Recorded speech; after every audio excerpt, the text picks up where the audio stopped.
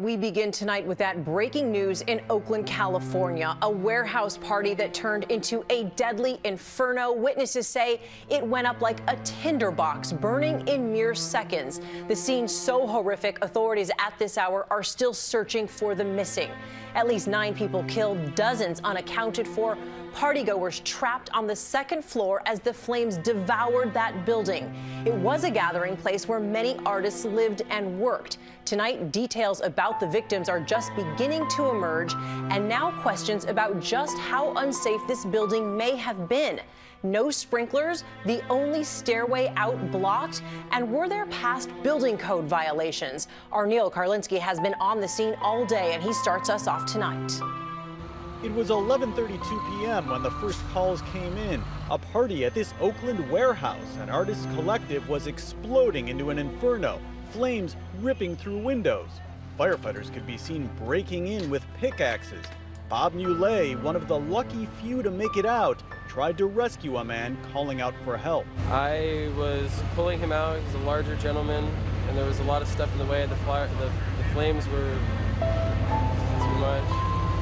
Too much smoke, and I had to let him. You believe he's still in there right now? He never made it out. I haven't seen him, and there's been flames shooting out of the building for the past 30 minutes. So I know. I hope he's okay. By daybreak, the devastation was beyond what anyone expected. The entire roof collapsed. We did not have a lot of victims go to the hospital. It appears that people either made it out or they didn't make it out. Body bags marking some of the dead. Officials say nearly all of them appear to have been trapped on the second floor, there for a party featuring electronic music by an act called Golden Donna. Pictures from before the fire show a cluttered maze of art studios, mannequins, carpets, and furniture inside, a virtual tinderbox. Officials believe the victims became trapped on that second floor, engulfed within minutes. The only exit, a makeshift stairwell constructed with wooden pallets, quickly overtaken by flames, leaving no way out. Victims displaced by a deadly wildfire in eastern Tennessee this week are finally being allowed to return to their homes and businesses to assess the damage. The fire devastated the tourist community of Gatlinburg. At least 13 people were killed. This morning, anger is building towards local officials. Some say they waited too long to order an evacuation. DeMarco Morgan is in the town of Sevierville, just north of Gatlinburg. DeMarco, good morning. Good morning. Residents are continuing to deal with the reality of devastating images like this one, a home leveled by those raging wildfires, as officials expect the death toll to rise. The lines were long and cars were backed up in traffic for hours as thousands of residents and business owners for the first time were allowed back into the small town of Gatlinburg. They were in a rush to check on their property after one of the state's worst wildfires left more than 1,000 homes and businesses destroyed and more than a dozen dead. Neil Razor was one of the lucky ones who found his family cabin intact. We were lucky. I don't know how that could happen with the devastation all around it.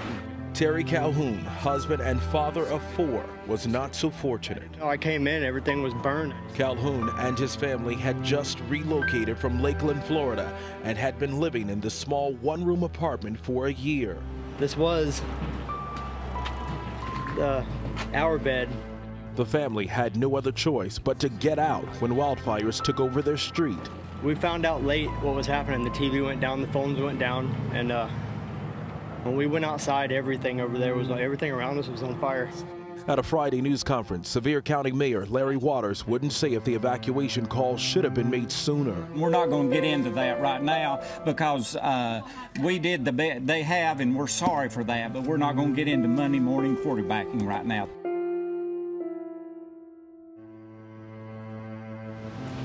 Severe flooding across a large part of southern Thailand has killed more than a dozen people after several days of heavy rain. At least one person was reported missing. Most of the victims are said to be fishermen. The Interior Ministry said 6 days of floods had affected over 500,000 people. The main rail link to the south has been cut. In Nakhon Si Thammarat, where at least 5 people died, high seawater levels have been made worse by flash floods from the mountains. A state of natural disaster has been reported in 11 provinces. The floods have struck just as Thailand enters the high season for tourism. On the island of Koh Samui, boats have been laid on to get visitors to the airport for scheduled flights. The recent heavy rainfall is extremely unusual for this time of year. The rainy season runs from June to October. More rain is expected in the region over the coming days.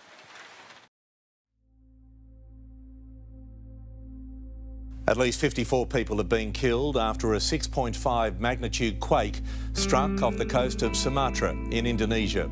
Buildings across the region have come crashing down, trapping dozens of locals underneath the rubble. It's become one of the most cursed areas in Southeast Asia, the tip of Sumatra, Aceh province. Another earthquake and again the region is reeling. It struck at 5 a.m. local time. Many mosques collapsed. Here a multi-storey building tumbled into the street, crushing cars. The epicentre was only 20 kilometres off the northeastern coast of Sumatra at a depth of around 8 kilometres. It was felt hundreds of kilometres away, but the damage was largely contained to an area 100 kilometres from the epicentre. The Red Cross is still assessing how many have been affected. Many victims inside the collapse building, and search and rescue teams still working in the location. Local TV showed dozens of injured people arriving at hospitals. The Red Cross says heavy machinery is now needed to save people trapped inside their homes. 12 years ago, a 9.1 quake off Aceh generated one of the deadliest tsunamis in history. 230,000 were killed. The town of Banda Aceh was wiped off the map. No tsunami threat from this latest quake, but it still had people running from their homes the moment the shaking started. San Diego scientist estimates a solar megastorm could erupt and wreak havoc on Earth by the year 2020. In today's technologically dependent world, such an event could be catastrophic. It could cause major blackouts and disrupt daily life for some say up to 10 years. RT's Brigida Santos joins me tonight from Los Angeles for more on this. This is about the scariest news I've heard all week long, outside of all the fake news that is supposed to be the truth. Brigida, what are the odds of this happening? What are these scientists saying? These scientists say that there is a 12.5% chance that this could happen by the year 2020. Now, there are small solar eruptions that happen all the time, but a large one that could cause damage that we are talking about here happen very rarely. Now, this prediction comes from a team of scientists at the Predictive Science Center in San Diego, California. And what they did was they looked at historical patterns of this type of activity on the sun. Now, every 11 years, the sun goes through cycles of increasing and decreasing activity. Whenever it's in a period of increasing activity, it can happen where solar eruptions happen on the sun and they send particles spewing into space and sometimes toward Earth. And while the occurrence of a catastrophic event is rare, it has happened in the past. And in fact, over 150 years ago in 1859, the largest ever recorded solar storm took place, and it is known as the Carrington event. And this was named after a British astronomer named Richard Carrington, who had observed a large solar flare spewing charged particles into the Earth at about 4 million miles per hour. And from there, he was the first to determine that there was a link between solar activity and geomagnetic fields on Earth.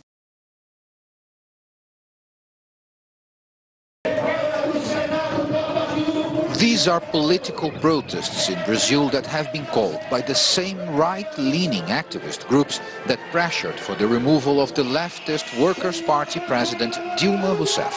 But their leaders say that Rousseff was just one problem and that fighting corruption is an ongoing battle. They have been doing this for a long time in this country, but the people woke up and will no longer allow that these kind of things happen ever again. We are awake. Impeachment is over, but the Brazilian population will not fall asleep ever again. Brazil's corruption investigations, like the car wash probe into illegal dealings of national oil company Petrobras, have already brought down and even sent to jail several top politicians and business people. And some here believe the political establishment is trying to weaken the investigations with a recent vote of an anti-corruption bill by Congress, which some people here perceive as actually an attempt to limit the powers of judges and public prosecutors. In Athens, a peaceful march to mark the anniversary of a police-involved killing of a young teen turned violent. Hundreds of demonstrators were walking through the center of the city when officers say someone started throwing Molotov cocktails. Officials used tear gas in return. No one was hurt or arrested. The crowd was commemorating the 8-year anniversary of a teen's death. That police shooting in 2008 sparked days of protests.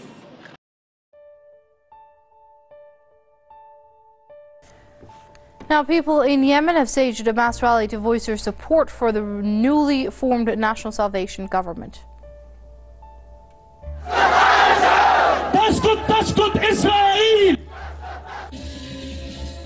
The demonstrators also slammed Saudi Arabia's air raids on Yemen. They shouted slogans against the Al Saud regime as well as Israel. The Salvation Government is led by former governor of Aden, Abdulaziz bin Habtour. It is tasked with running Yemen's internal affairs and dealing with Saudi Arabia's aggression against the impoverished nation. Over 11,400 Yemenis have been killed since the Saudi war began in March 2015.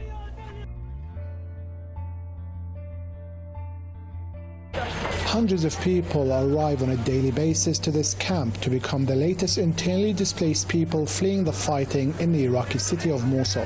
Hassan Shab camp was erected in anticipation of the hundreds of thousands expected to escape the fighting. However, the camp lacked health services until now. We opened a clinic to serve the 52,000 people in Hassan Sham and Khazir camps. There will be doctors specializing in children, women, and general health available every day for the refugees free of charge, and this includes medicine. This clinic is expected to serve a total of 9,000 families, and it was set up to deal with the basic health needs and was a step to improve the lives of the refugees. But it's still not enough for the people here. We are grateful to be here and alive. The camp provides services like fuel for heating and water, but we have shortages. We run out every few days. We hope the world can help us during this hardship. We have shortages on everything, but especially water and even bread. We have to fight and beg to get bread in the morning. We need better organization so everyone receives aid. Many of us here have fled with nothing and have no money. We can't buy the things we desperately need.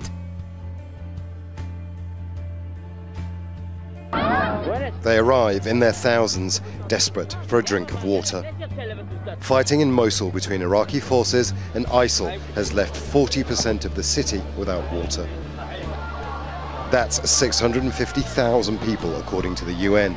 Anger over the shortage is building. Are we not Iraqis?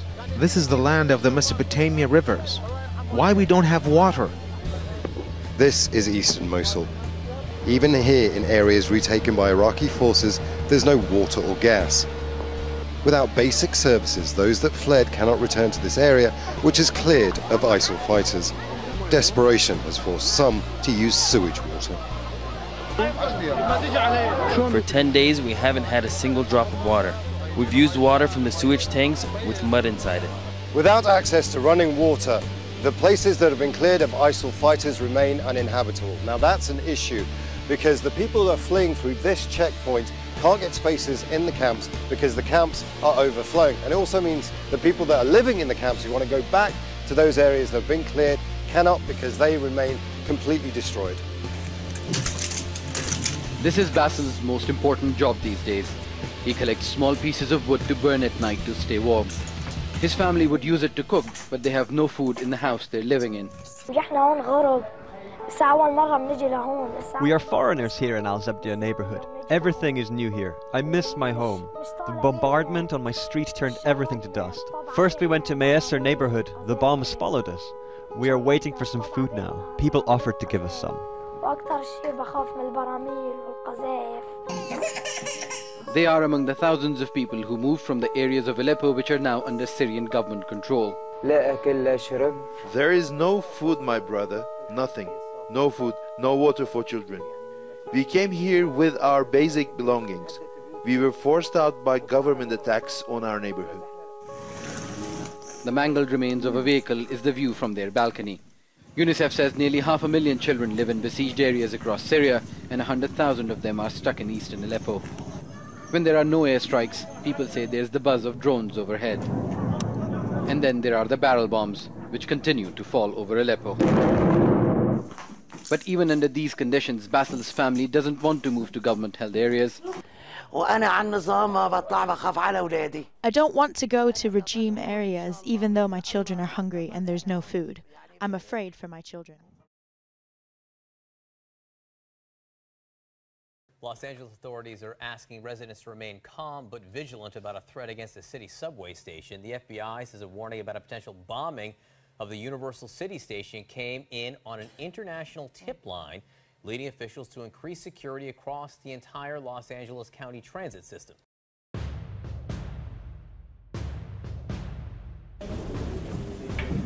Ahead of a NATO foreign ministers meeting in Brussels, the Alliance's Secretary-General Jens Stoltenberg held a press conference, which, as usual, was dominated by anti-Russia rhetoric.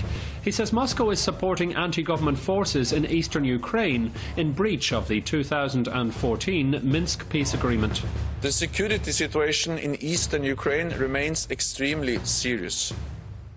The ceasefire is being violated every day, sometimes hundreds of times, with explosions from equipment banned under the Minsk agreements. Moscow has insisted on many occasions that it does not have a military presence inside Ukraine. NATO also accuses Russia of playing a very negative role in Syria. Analysts say the West is taking this stance because Moscow supports the country's President Bashar al-Assad. But in fact, many security experts say Russia, Iran and President al-Assad's forces have done much more in Syria to defeat terrorist groups, including Daesh, than the West has. Donald Trump has indicated he will improve relations with Russia once in office. Many are welcoming this position. This is Ahem, near the Saudi border. All the living have fled. Along roads where death can descend at any time. Past a bombed-out hospital. Judah Jabbar is 4 months old. And she has been fighting to survive since the day she was born. 10,000 children have died from preventable diseases. 500,000, like Judah, are severely malnourished.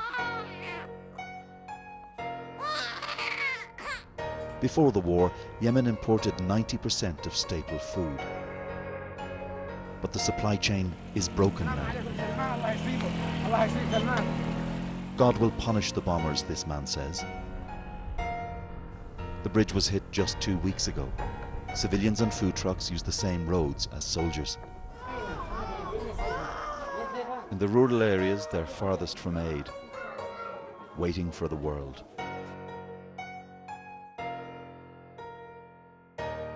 The toll on the nation's sprawling forests is readily apparent, though the culprit is not always visible. Invasive insects like the southern pine beetle and the emerald ash borer are attacking trees from the northeast to California to Florida. One study found almost 2/3 of U.S. woodlands will be at risk by 2027, causing a multi-billion-dollar problem. This should be a dark green canopy, and this should be very shaded underneath. And so the fact we can see so much gray and brown from the twigs, it's striking.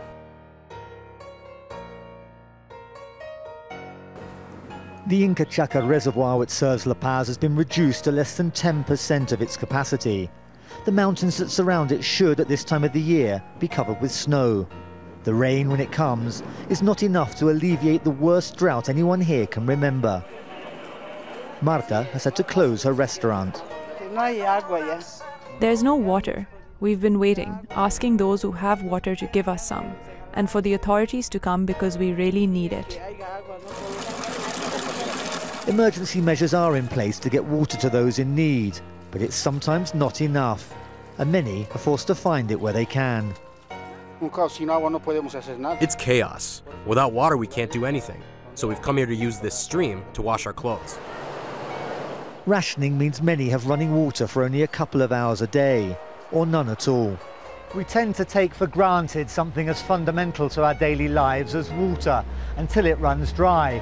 Many Bolivians are now discovering that every drop counts for washing and cleaning, for cooking and drinking, for recreation and industry, and even for flushing the toilet.